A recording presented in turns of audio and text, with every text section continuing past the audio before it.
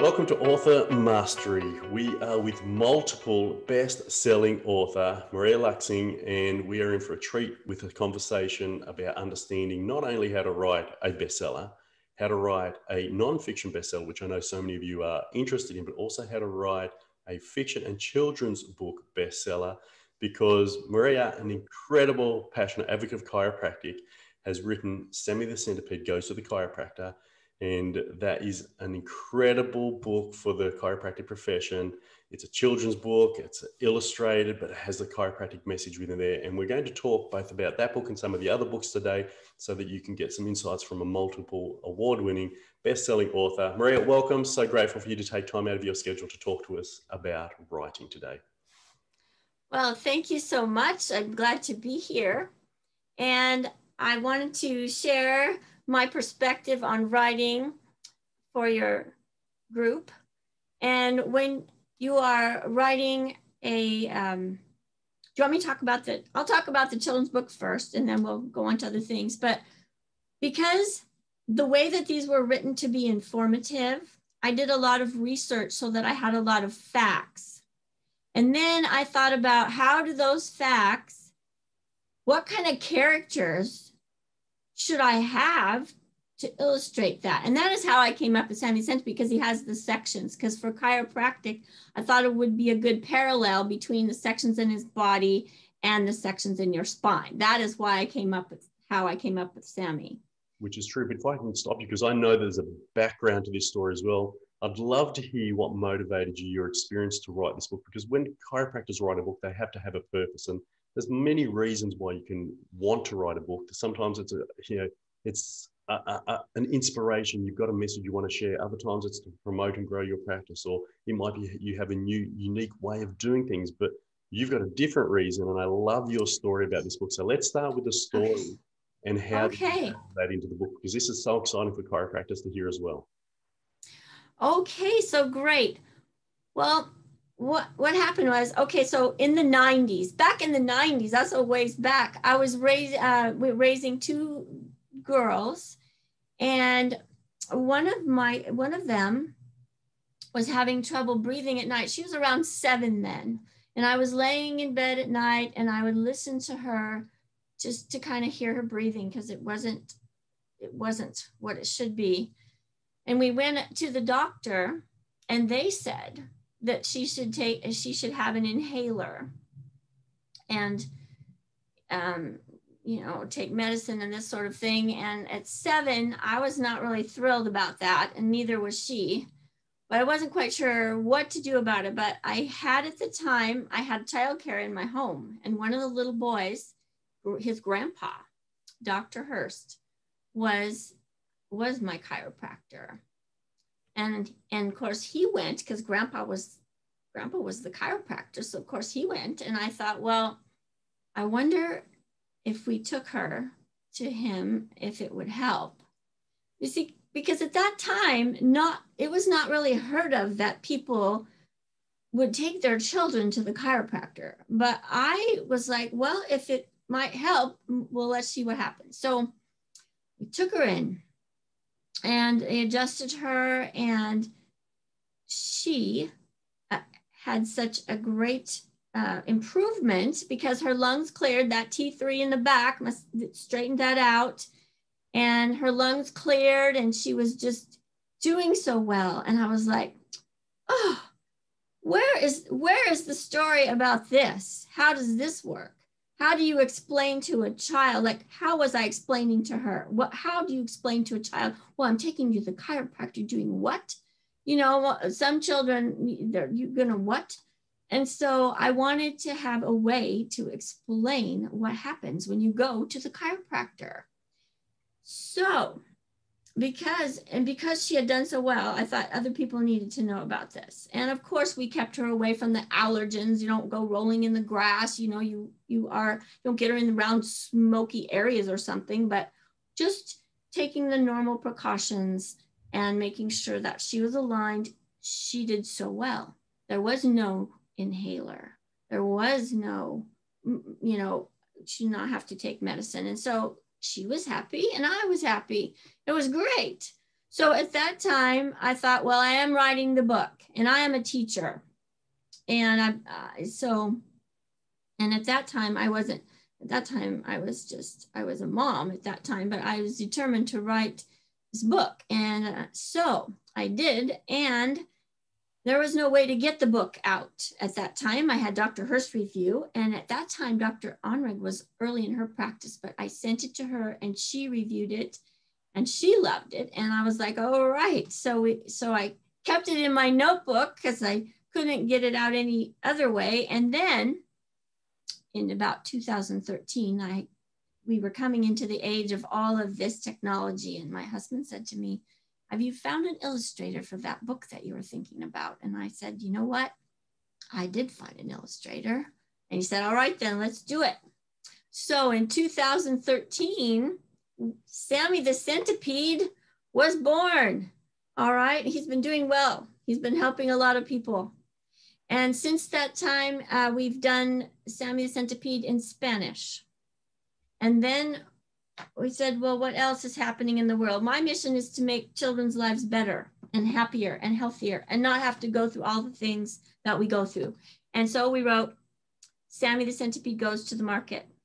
And that, again, is about eating healthy and encouraging children to eat healthy. And that encourages families to eat healthy. And we have that one also in Spanish.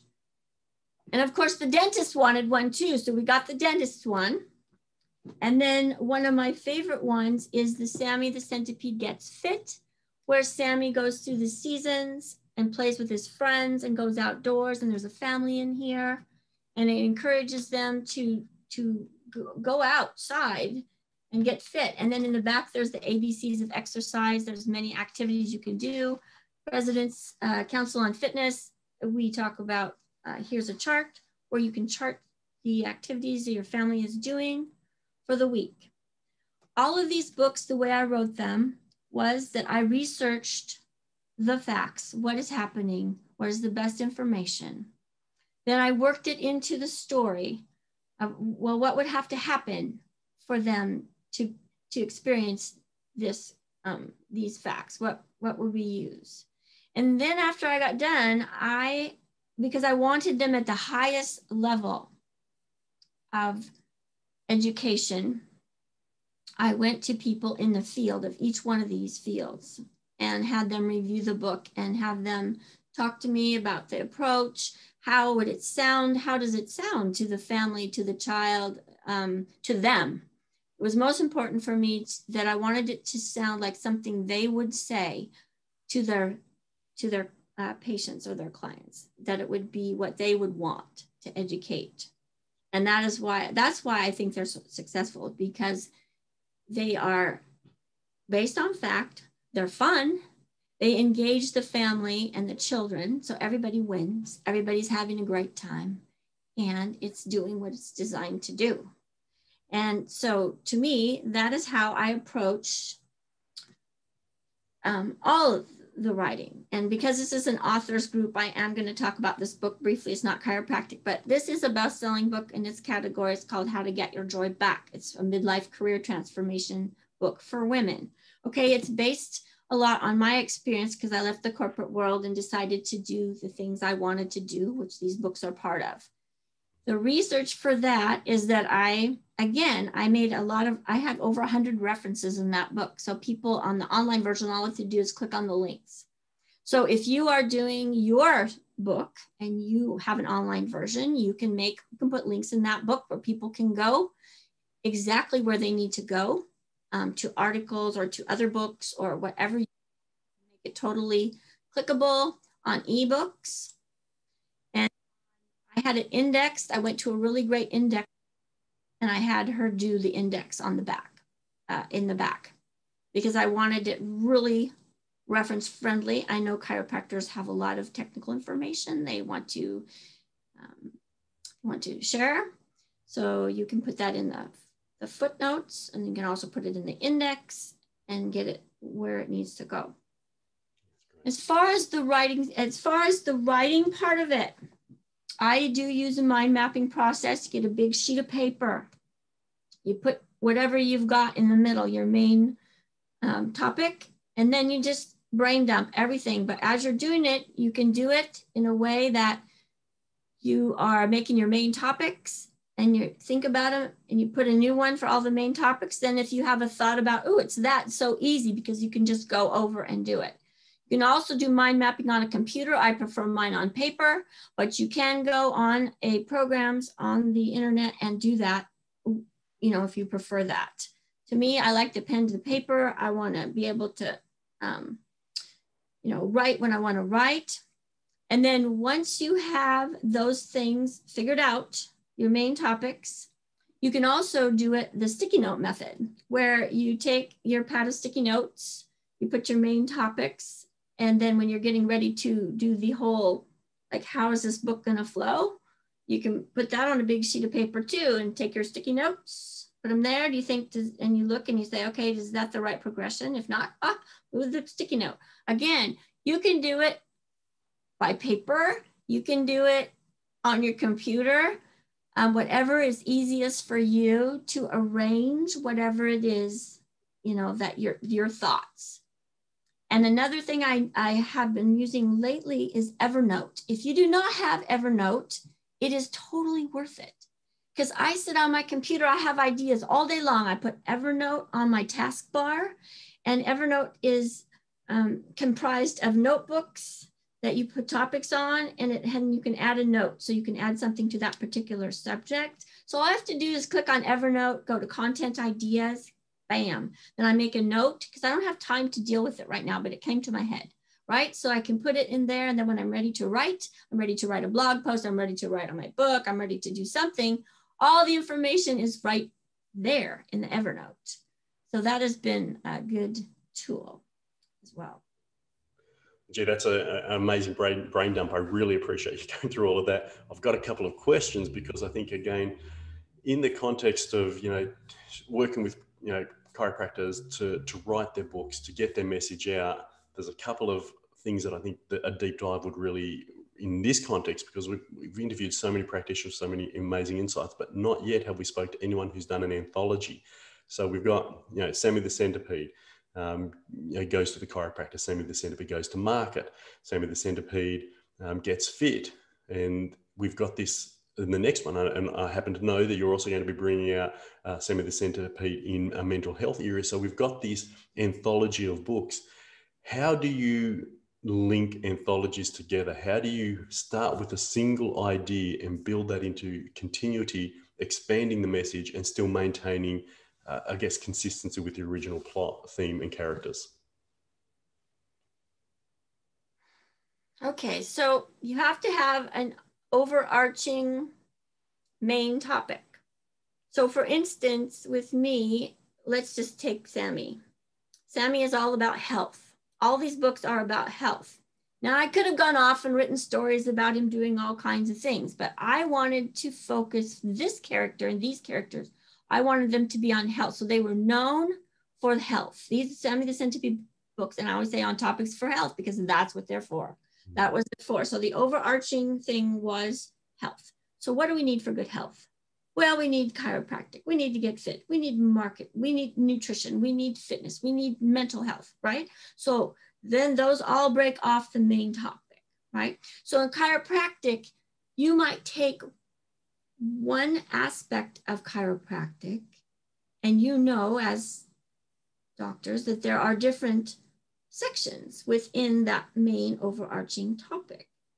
So you might have your series on whatever it is, subluxation or spinal problems or whatever, you know, whatever main topic you want to talk about, there's always subtopics in there. And so you could either make it a book, or you could make it a booklet, or you could make it a digital asset for your business. It doesn't necessarily have to be a book. It could be a digital asset that you make on a particular topic. You know, and because we have so much access to technology right now, there's a lot that can be done. Yeah, I love that. And So that's part of what. Great. So you start with this overarching vision. And I love the fact, I mean, from a chiropractor's perspective, you've got, Sammy goes to the chiropractor. Great. We've got the chiropractic paradigm already built within that. And the anthology extends to the 3 T's: traumas, toxins, thoughts. And so Sammy gets fit. So you're addressing the physical activity component of that. Sammy goes to market. So you're looking at the diet and nutritional aspect of that. And as you bring mental health into that, you'll be thinking there'll be optimism and positivism and addressing stress in that. So you've created an entire anthology around the chiropractic paradigm within a children's illustrated fictional book, but yet holds such a powerful message. And when I interrupted you early in our conversation, because I wanted to bring some understanding before we got to this point. So now you've got this message of health. It's consistent. And what I love about that is there's no Sammy goes parachuting because he wants to be a daredevil. You've kept it aligned with health. And then you also, Sammy has segments to represent that spinal orientation. So I'd love to just talk to people watching this, listening to this. How do you bring, in this case, you brought a centipede representing the spinal segments into the dialogue, into the communication, into the message. How did you brainstorm that? And what was your realization? And then how did that message get woven into the textual component of the book? Well, in the very beginning, the brainstorming part was, what kind of character would I use to explain chiropractic? What kind of a character would help, the most to explain? Now, I could have picked a lot of different characters.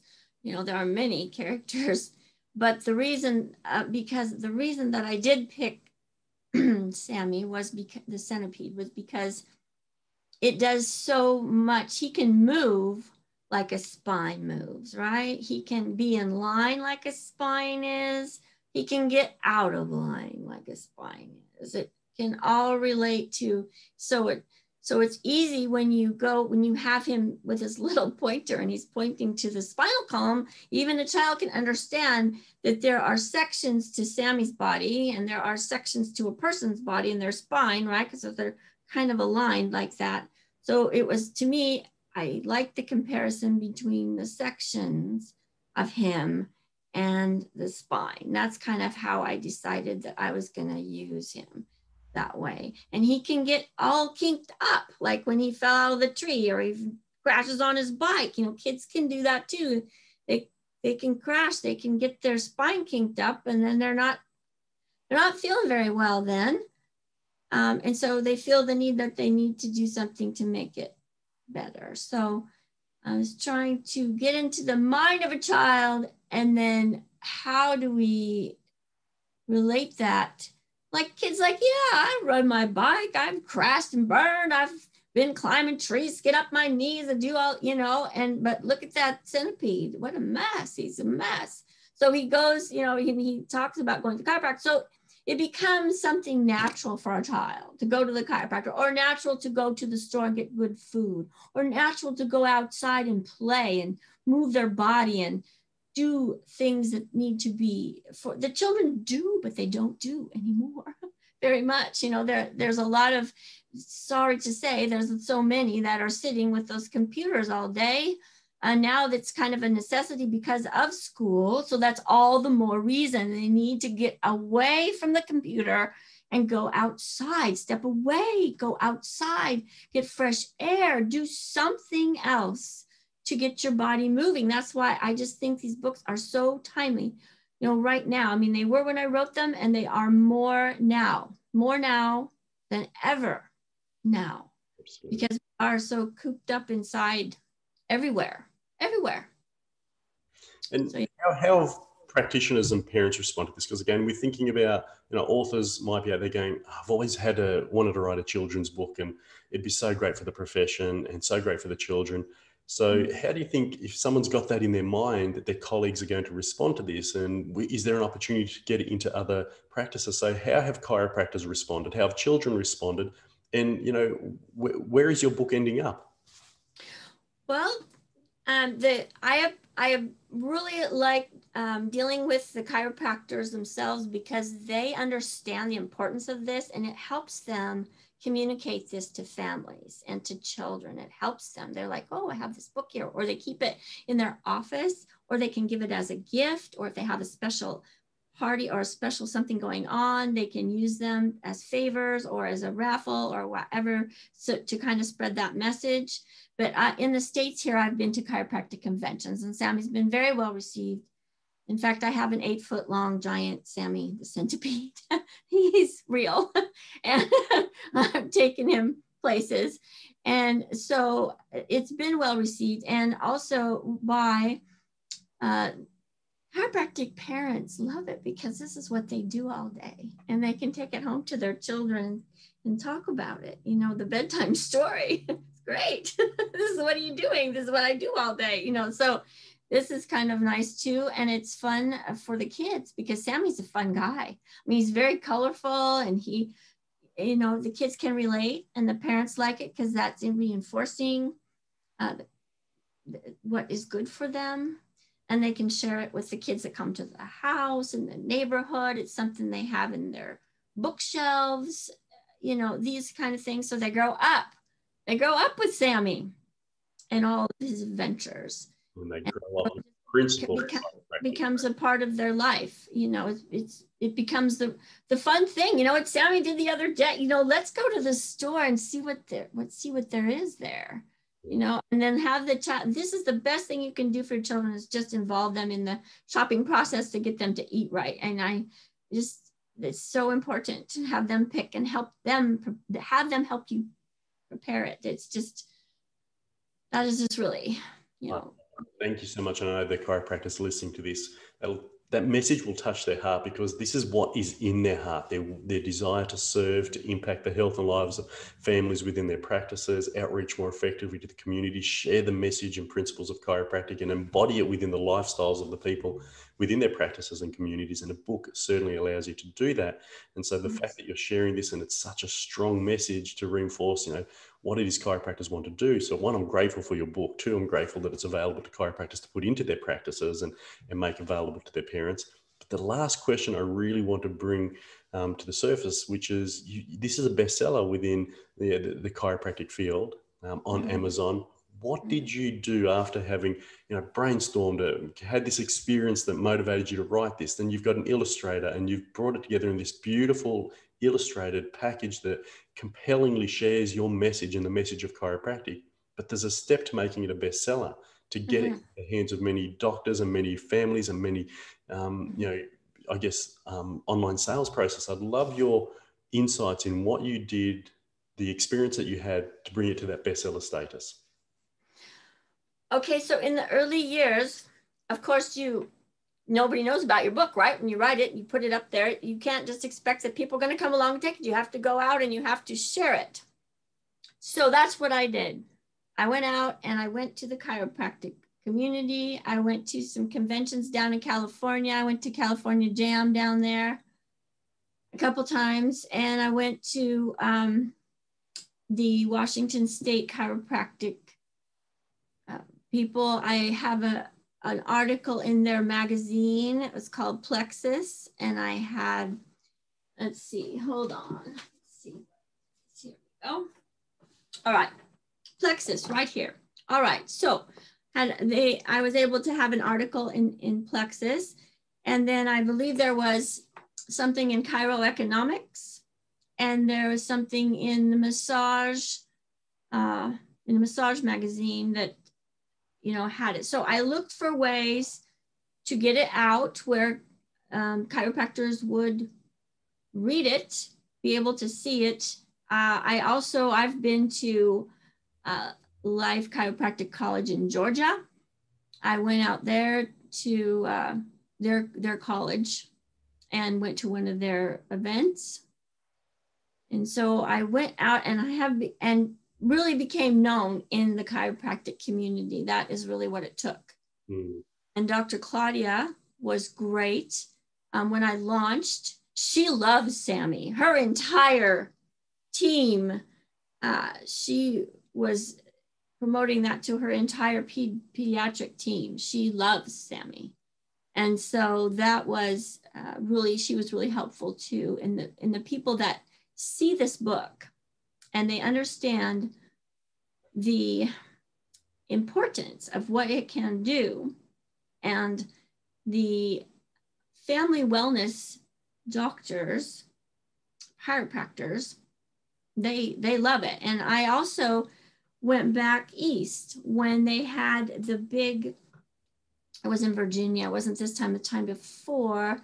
I went to that big family wellness convention back then, and I took Sammy. I had Sammy book shipped, and I took him, and that was another way to get the word out. So whatever you are trying to do, you need to get it in front of the people who need it and who want it the most. So that is how it started in the beginning, is I really went out and said, here you go. This is what we have, and made it available so that Sammy was known. And so now he is known because I did a lot of work.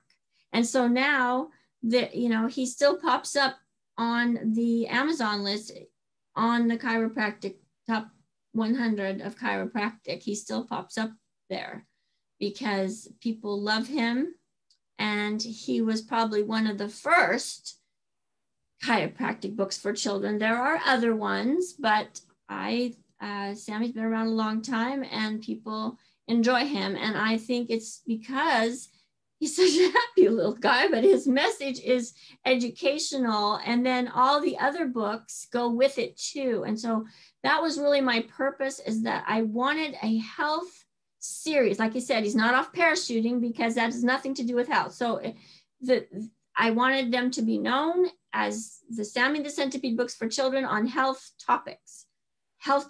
That was it. And I'm holding on that because that is really what he was made for. And so I think that's why he's been beautiful. And Marie, you have done such a good job with that. And, you've shared the chiropractic message far and wide. To make it a bestseller in and of its own right is an incredible achievement, but to do it in the chiropractic field, sharing the chiropractic message as a non-chiropractor, we are so grateful and appreciative for you taking the time, effort, and energy to do that. And, I know that there are many chiropractors that will reach out now after this, grab this book, put it in their practice, and continue to educate our children in our practices to become, not only healthier and better through the principles of the book and chiropractic, but to become aware and also, sharing with their families as they grow from children to adults, because what you read as a young age influences your mind, alters your perceptions, and creates habits for life. So grateful for you, for your message, taking time out to share this with my audience here. And so thank you very much. Appreciate you. Thank you. Thank you for having me.